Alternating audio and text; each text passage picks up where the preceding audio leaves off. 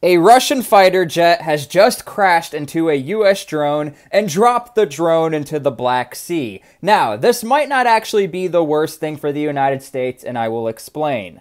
Now, before we all freak out, let me give you the facts of what we know. Let me give you the speculation, and then I'm going to give you what the outcome of all of this could be.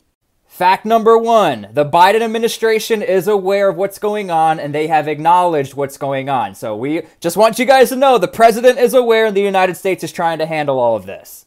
Fact number 2, again, this is all public information. The U.S. Euro Command stated that the drone flying over the Black Sea was well within international airspace. So they were allowed to be there. They claimed they were up to nothing suspicious.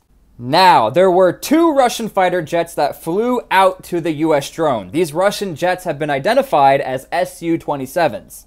And I know some of you are going to ask, the drone being used by the United States is the MQ-9.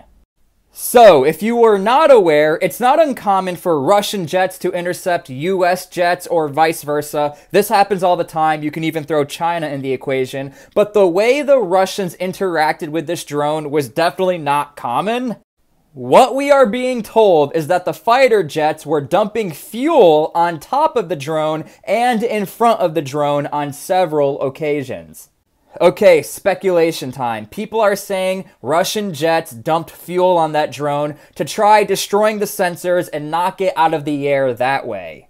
Because obviously the Russians are not going to cause World War III by shooting down a drone in the middle of the Black Sea. The Russians know they still have a lot to lose, so they're not really trying to instigate another war by shooting down a drone. Now, here's my disclaimer. I tried to verify all sides and tell their side of the story. From the Russian perspective and the internet who supports Russia, they could care less. Reason being, understand this. The Russians know that the US has been flying drones over Crimea, so they could care less if one of the drones fell out of the sky because, oops, a jet crashed into it. But we didn't shoot it down, we crashed into it. And essentially, that's how this all ended. One of the fighter jets got too close to the drone, hit the front propeller of the drone, and dropped it into the Black Sea, and we call that a total loss in military terms. Now, I did mention for the US military, this might not be the worst thing ever, and let me get into that. It just so happens that the new defense budget for the Pentagon is being proposed, and it's a lot of money.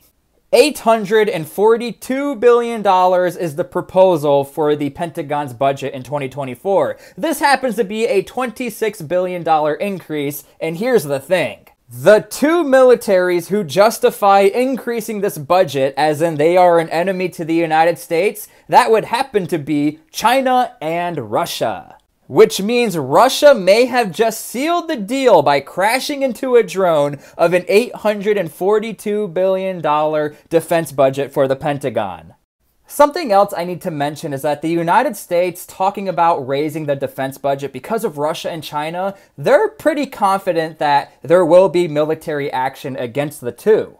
And understand this, I'm not saying the US military is lying or trying to hype anything up. They have more intelligence than we do, but we are coming out of the GWOT era, the global war on terrorism. During that war, there was justification for the money coming in. And there's been a lot of question as to whether or not this is a serious thing. Like, most people know we're sending over money to Ukraine, we're giving them equipment, that should be enough. But no, the US military is saying there might legitimately be boots on the ground fighting. We need to prepare for this. Now, let's go over outcomes. Is World War III going to start? Is President Biden going to sanction Russia even more? I doubt it. Look, at this point, Russia and the United States are so far away from being friends, it's almost scary. Now, I don't think this will instigate a nuclear war because to Russia, yeah, we're not friends with the United States, but we're really not friends with Ukraine. We are at war with Ukraine. Everyone else, leave us alone.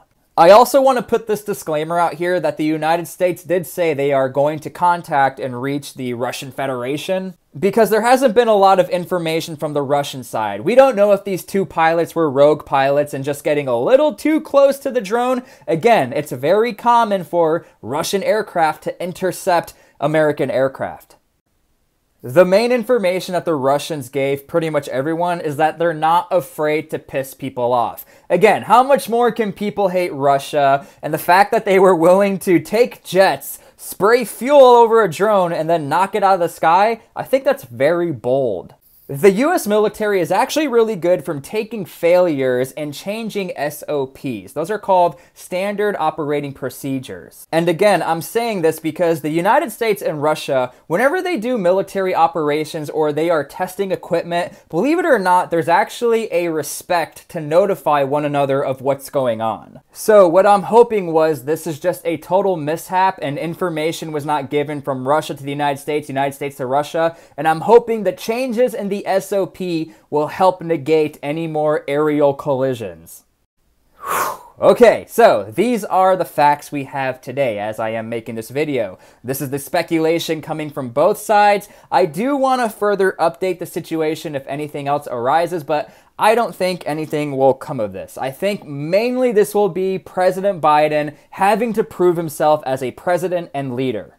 Now, this might be the golden ticket for President Biden. Luckily, no one was hurt from the Russian and American side, but the total failure from the evacuation of Afghanistan, the total failure of the hot air balloons flying from China over the United States, right here, right now, is where President Biden can be an amazing military leader, an amazing American leader, and tell the Russians to go shove it. Don't ever do that again. I got really patriotic for some reason, but leave your comments down below and your opinion on what you think should happen and what you think will happen.